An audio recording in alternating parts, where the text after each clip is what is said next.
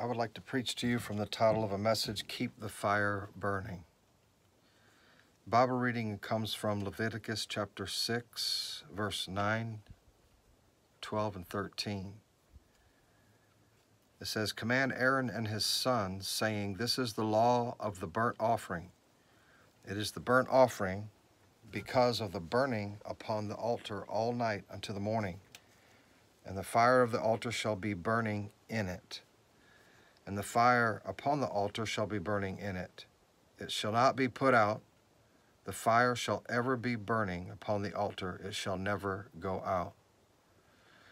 Also, in Luke chapter 24, verse 32, it says, "And they said one to another, Did not our hearts burn within us while he talked with us by the way, and while he opened to us the scriptures?" The last place for a text is Psalms 39:3.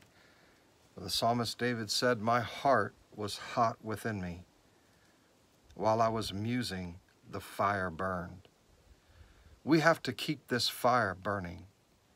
If you've been saved and filled with the Holy Ghost, time may pass, problems may come, clouds may come, storms may rise and come and go, people may come and go.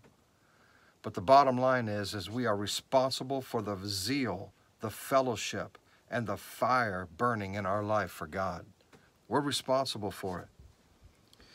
Only while they talked with Jesus and he opened up the scriptures did the fire burn. Only while the burnt offering was on the altar did the fire of the altar burn in the sacrifice. And only while David mused, that means meditate and think upon God, did the fire burn. If you stop, the fire goes out.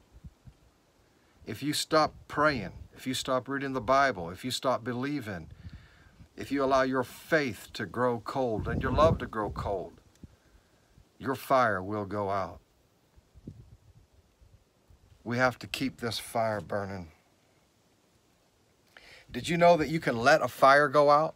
You can let it go out by doing absolutely nothing.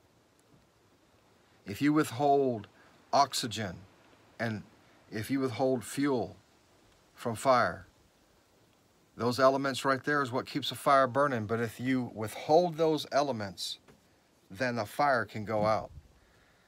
And there's certain elements in this Christian life that if you withhold them, you don't feed that fire, you don't pray, you don't spend time with God, you don't spend time believing